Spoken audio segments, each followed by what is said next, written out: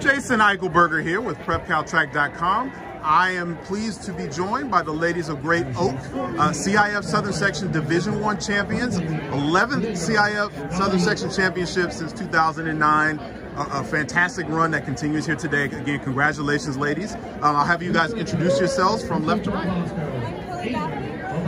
Andrew Smith. I'm Ashley Cleveland. I'm Amanda. I'm Ellen Nunez. I'm Devlin Togo. I'm Miller. Again, ladies, congratulations. Obviously, coming into this race, you guys were expected to do very well, and obviously running against some of the top teams here in the state, the competition level extremely high. What did you have to do in order to be here victorious and taking home another CIF Southern Section Championship? I think our practice, we trained really hard this week, and we were really prepared for this race.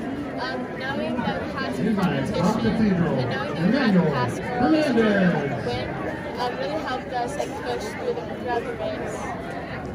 Talk a little bit about, just the resolve of your team. When you come into a race like this, it's obviously a physical battle and you got to run well, but it's a lot mental as well. You have to run for each other. You have to make sure that you stay in the splits that you need to. How were you guys able to stay mentally strong in such a tough battle with some great teams? I think that mentally, we know that we can run all the races. We've done all the speed, we've worked really hard, and I think it was everything that's in the front part and just seeing each other. I know seeing Devlin and all of them in front of me, it pushes me to want to catch up. In terms of this particular program, when you ladies put on the Wolfpack jersey, obviously a lot expected and a lot of focus and a lot of attention, and rightfully so, based on what the program has accomplished. To kind of stamp your own legacy in terms of that line there, how special is this accomplishment for you guys? I got to see our team. I didn't go to CIF, but I got to see our team come away with the section championship, and being a part of it now is really special.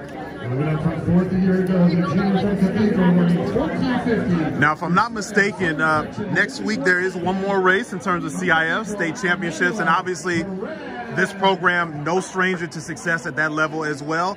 How will the preparation be this week to get ready for that challenge and for you guys to, again, continue and have another successful and victorious showing at Woodward Park?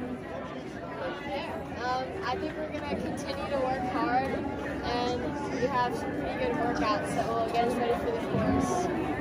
Well, we look forward to seeing you guys at Woodward Park in Fresno next weekend. Ladies, congratulations once again. Great Oak Wolfpack 2022 CIF Southern Section Division 1 champions, back on top of the mountain pack again. Congratulations, ladies.